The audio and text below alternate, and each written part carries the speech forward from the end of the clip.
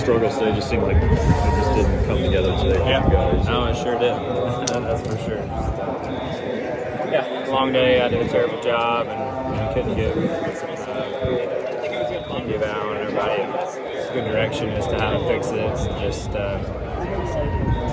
got worse and made it worse, and then I didn't get any better. So just yeah, frustrating day, but we'll reevaluate and try again Homestead.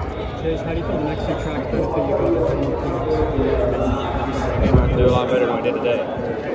I mean, what level of concern do you have now for Homestead, you know, based on here? I mean, I know it's two different intermediates, but you didn't have speed on it, obviously. Yeah, very different, but certainly need, I need to do a better job for any of this to matter.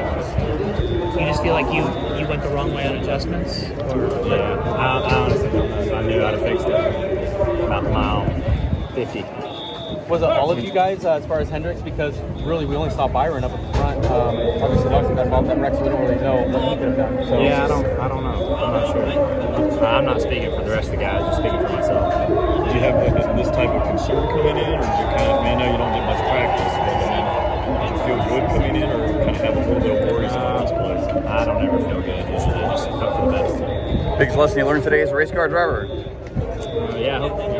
Hope I can do better next week for sure. Just yeah, hey, tough day, but like I said, try again next week, and try to put together a better race with you. Is this one of the weeks where you just, like you said yesterday, have to let it go? Yeah, no option, no other option. It's one of those deals where your point situation benefits you. You know, you had a decent cushion, so you're not below the cut line. So.